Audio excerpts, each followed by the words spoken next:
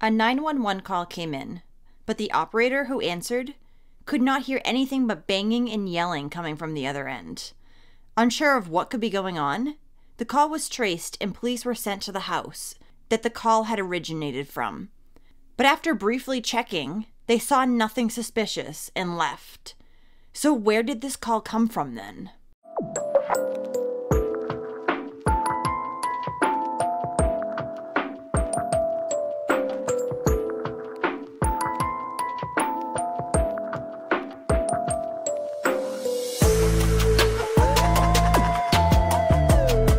Welcome, or welcome back. I'm Cassie, and this is A Wicked World. I hope you're all having a fantastic day today. So the case I have for you today is another terrible and senseless one. But there is some light at the end of this tunnel. This is the story of Mackenzie Hopkins.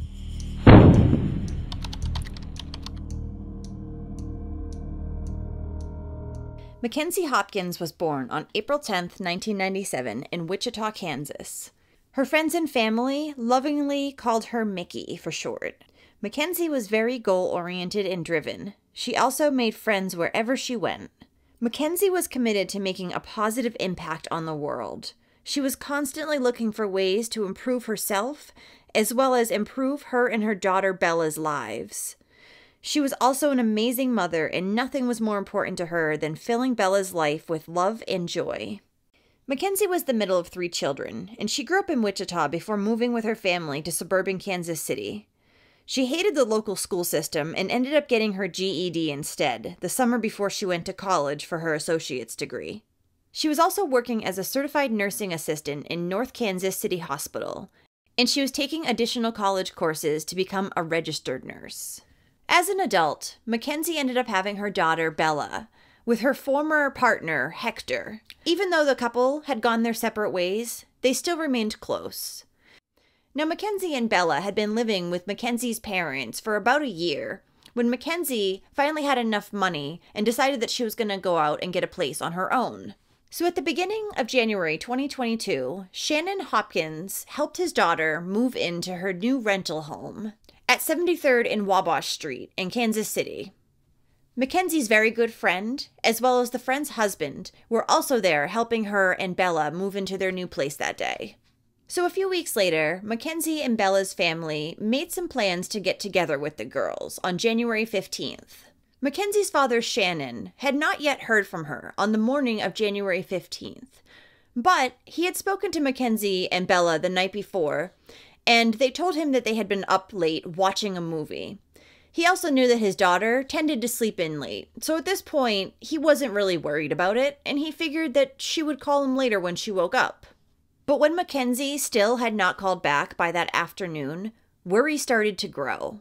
So Shannon and his oldest daughter, Hazel, decided to get in their car and make their way over to Mackenzie's house to see if she was okay. But as they were driving, Shannon was suddenly overcome with this fear that something was wrong with his daughter. He thought maybe it was a gas leak, but he didn't know what this terrible feeling could be. So he decided to call the police and ask them to go do a welfare check on his daughter. He figured they would arrive to the house quicker than he would, as he was driving 20 miles from his house to Mackenzie's house. He also did not want to open the door alone if something was wrong, as he feared it was. So that evening at 5:49 p.m., the Kansas City, Missouri police officers were dispatched to Mackenzie's house. Police officers and Mackenzie's family ended up arriving around the same time. And as the officers approached her front door, but as police got closer to Mackenzie's house, they noticed what looked like blood leading up to the front door. The officers asked Shannon if he could open the door. He had a key, so he went to the door, put the key in, pushed, and realized that the door was actually already unlocked. Since it was evening, it was dark in the house, so Shannon went over to flip on a light switch. But right before he was able to, police flashlights illuminated a blood-covered floor. Shannon's daughter, who had come with him, was actually still standing behind the screen door, but she could see the blood on the floor and she screamed. Officers got Shannon out of the house immediately, and then drew their guns and went in. Officers entered the house and discovered 24-year-old Mackenzie Hopkins, deceased, in a bathtub submerged in water, and 4-year-old Bella was suffering from severe head trauma and was laying on her bed. When Mackenzie was removed from the bathtub, blunt force injuries were noticed to her face and head. Bella was immediately transported to the local hospital, where she remained in critical condition. Police were immediately on the case, trying to figure out who had so brutally attacked Mackenzie and Bella. There were several large pools of blood on the main floor of the home, where drag marks could be seen, like Mackenzie had been dragged from where she was murdered to the bathtub. And at the same time, investigators noticed shoe prints in some of the blood. In the photos taken by investigators, the pattern on the bottom of the shoe shows thin horizontal stripes with the word Ariat. Ariat is a popular cowboy boot manufacturer, and there are numerous versions of these soles, all having a different pattern for each style of the boots. On Google, the result and picture for Ariat men's sport-wide square-toe boots revealed a pattern on its sole and the placement of Ariat that was consistent with the pictures of the prints in blood at the crime scene. So police knew what kind of shoe they were looking for. Luckily, they had some other evidence as well. Detectives obtained security footage from a neighbor of Mackenzie. This security footage showed a white pickup truck parked at the west side of Wabash Street for approximately 37 minutes before it's observed driving past Mackenzie's house at 4:59 a.m. on January 15th. Then at 5:36 a.m., an unknown male wearing dark-colored clothing is seen walking past Mackenzie's house. He then walks towards the home and disappears into the backyard. At 6:02 a.m., the camera caught the same man running from Mackenzie's house before getting back in the pickup truck and taking off. The truck is seen pulling into a Shell gas station several minutes later, and a Hispanic man with black hair, wearing a dark-colored hooded shirt, dark-colored coveralls, and a blue medical mask, enters the store. Surveillance footage then shows the truck leaving the gas station at 6:22 a.m. At 6:48 a.m., it's seen pulling back up to Mackenzie's house. The unknown male again exits the truck and makes his way into Mackenzie's house, where he doesn't leave for 2 more hours after that. During the investigation, Mackenzie's family found out that there had been a 911 call made at 6:01 a.m. on January 15th from Mackenzie's cell phone. This was about a minute before the man could be seen fleeing from her house on the surveillance footage. The 911 operator could only hear yelling and fighting in the background. Police responded to the house to check things out. However, the police have never outlined the precise actions that were actually taken when they got there, including what time they arrived, how much time they spent there, and what they even did when they got there.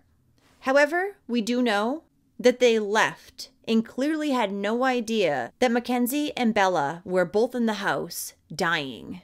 The officers who responded to the 911 call told Mackenzie's family that they could not enter the house because of a policy that came after the conviction of Eric DeValkenry, a white Kansas City police detective who was found guilty of involuntary manslaughter in the fatal shooting of a black man. Detectives told the Hopkins family about this case. Shannon Hopkins said that they told him it was a policy change.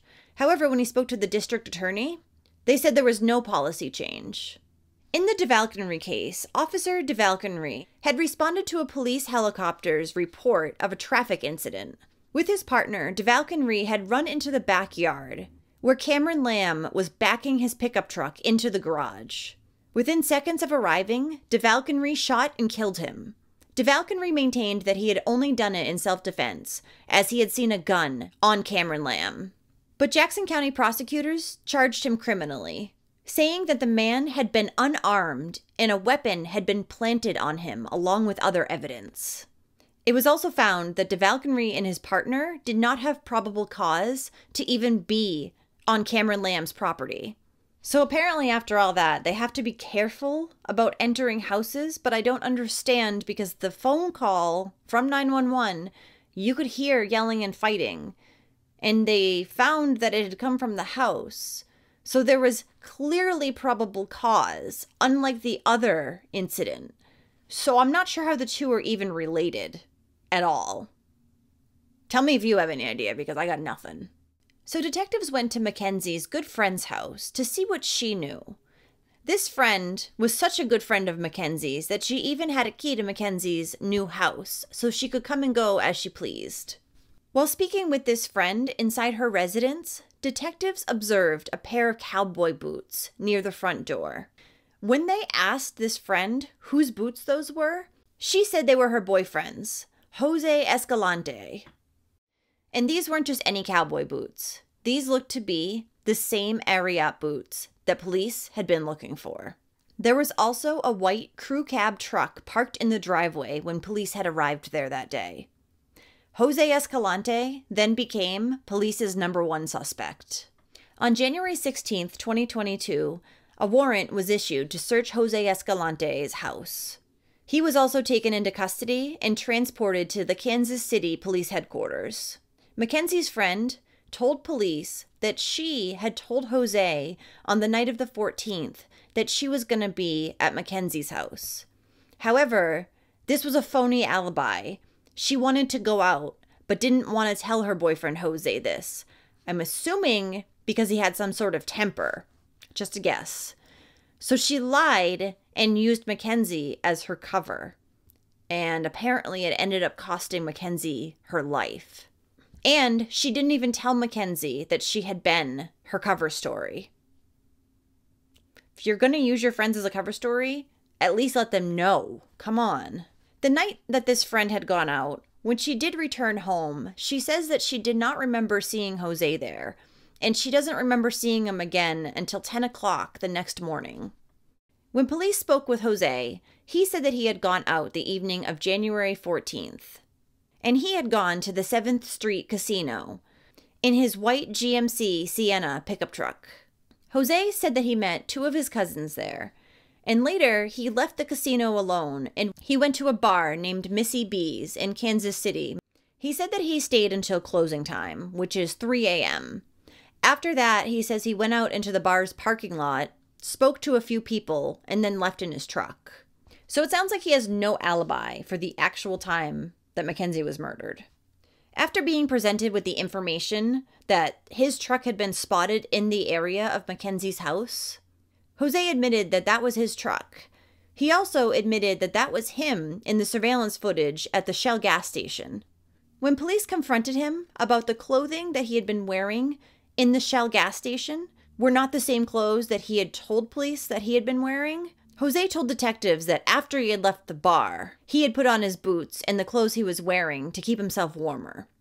And of course, Jose denied any involvement in the murder of Mackenzie and the attack on Bella. He didn't have any reason, though, why his truck was in the area for over 2 hours. Under questioning, Jose apparently unwittingly let out his motive for the attack on Bella. He said that since he had helped Mackenzie move into her house, Bella would know who he was, so he had to get rid of her too. Jose Escalante was held without bail on charges of first-degree murder, first-degree assault, 2 counts of armed criminal action, and first-degree endangering the welfare of a child. And under Missouri state law, prosecutors could seek the death penalty in this case. As the family continued to hope and pray that little Bella would pull through, police detectives came to them and told them that they had caught the man responsible for these horrendous actions. 31-year-old Jose pled not guilty to the charges. His defense attorney is calling his mental fitness into question, saying that he often hears voices and experiences blackouts. Whether any of that's true, not sure, but... His trial was scheduled to start in October of last year, but there's been no new information at all since this. So I'm thinking that it most likely got pushed back because of COVID. So I'm definitely going to keep an eye out for more information on this because it's very weird that it's been so long since it's been updated. So the only thing I can think of is that it must have been pushed back. Outside of the probable cause statements, the only publicly available record is an incident report that was generated after Mackenzie Hopkins was found dead, and the homicide investigation was opened. It was only a one-page document and made no mention of the fact that Bella had been discovered severely injured. And many other things, such as the autopsy findings, as well as the 911 call made that morning, remain closed under state law. After she was rescued from her home in critical condition, Bella Hopkins was rushed into surgery. She did not wake up for 2 weeks, but then she finally did. She spent quite a while in the intensive care unit before she was released to go back home in February of 2022. Her recovery earned her the title as the family's miracle. Little Bella has had a lot of struggles after this whole incident, but she has slowly regained her strength, and she's pretty much back to the little girl that she once used to be. She also continues to go to physical and occupational therapy along with counseling. The family does as well. Bella carries a physical reminder of the attack that she survived. She has a large scar across her head where surgeons had to replace a part of her skull. She's still a happy-go-lucky 5-year-old, and she talks about her mom, but never in a sad way, her grandfather says. He doesn't believe that she has any memory of the incident. In the first week of May 2022, Mackenzie's family gathered in memory of what would have been her 26th birthday. Shannon said that part of this included talking about how they all deal with the pain and sometimes the guilt that comes whenever they are reminded of what happened to Mackenzie and Bella. A visitation for Mackenzie was held on Saturday, January 22nd, 2022, at Newcomer's Floral Hills Funeral Home in Kansas City, Missouri, followed by a memorial service. Well, thank you for listening to all of Mackenzie's story today. And Bella's too, I guess. It doesn't really make sense to me, as I said before, why police officers were using the excuse of a totally different incident that didn't seem very much related at all to excuse why they hadn't gone into Mackenzie's house. Had they actually investigated, they probably would have immediately seen Mackenzie, and they still might have been able to save her at that point. Maybe Bella also hadn't been attacked yet. Who knows? Jose could have gone to the gas station and then come back and attacked her after thinking about the fact that she could recognize him. I can only imagine her family must be so frustrated, knowing that if police had done things differently, they might have been able to save Mackenzie that day, and Bella from all the trauma that she had to work through. I am very curious if they're going to try to sue the Kansas City police, or if they're able to. I'll keep an eye out for more information. I hope this man gets convicted for a long time for what he did to these 2 beautiful girls. So, if you do like true crime and you want to hear it from me, then don't forget to hit that subscribe button below. And turn on your notifications too, so you'll know when I upload a new video, which is 2 to 3 times every week. Alright, until next time, thanks for watching A Wicked World. Take care, guys. Bye. Thank you for being patrons of A Wicked World. Adina, Amy, Angela, Angie, Kara, Lindsay, Mel, and Neoma. You guys rock. Now, there's even more of A Wicked World on Patreon. You'll have access to exclusive videos each month and more. Any support truly helps to make sure the victims never get forgotten and to highlight the shortcomings of society associated with each case. So check it out at patreon.com/awickedworld or use the Patreon app.